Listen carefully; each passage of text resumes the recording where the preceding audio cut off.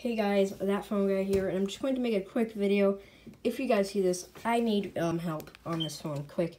I just got this from the Target bin, and this is an iPhone 5, and it is running pre-iOS 9, so iOS 9 or older, which is freaking crazy, but it has a passcode. I don't know if it has an iCloud. I just got this thing, but I wanna, not, reset it and update it.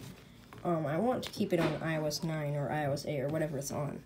So please help me guys if you can. Just comment in the description, and see you guys in the next video.